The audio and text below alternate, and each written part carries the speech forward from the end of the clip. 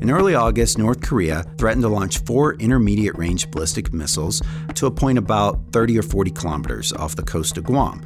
Tom, could you walk us through how U.S. missile defense systems would respond if such a launch was detected? So if that happens, the United States would first detect the missile's heat signatures with satellites such as the Defense Support Program or the newer space-based infrared system.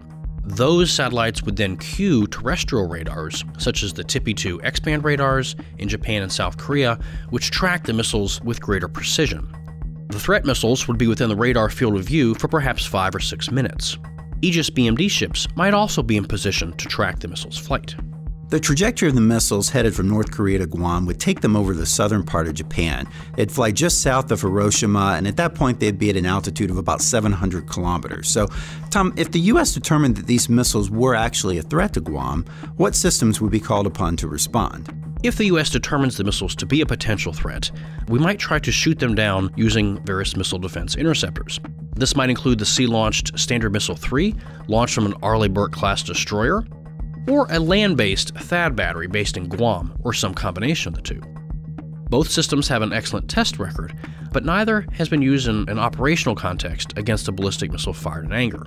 And all of this would happen within a relatively short period of time. So North Korea said it would take about 17 minutes time of flight to reach Guam. Others have said it could take as little as 14 minutes. Of course, it depends on the specific trajectory used. A more lofted trajectory would take longer and rise to a higher altitude in space, while a more shallow trajectory would take a bit less time and stay at a lower altitude.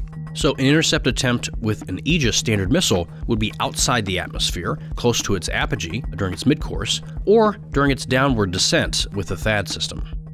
So all of this provides an interesting case study into how such a scenario could unfold and the way U.S. missile defense systems are designed to protect against such threats. Right. This is the kind of threat that we've seen coming for a long time. This is why the systems are located where they are, the radars and the interceptors, but we hope we don't have to use them. To learn more about both the threat missiles from North Korea and the various missile defense systems, check out missilethreat.csis.org.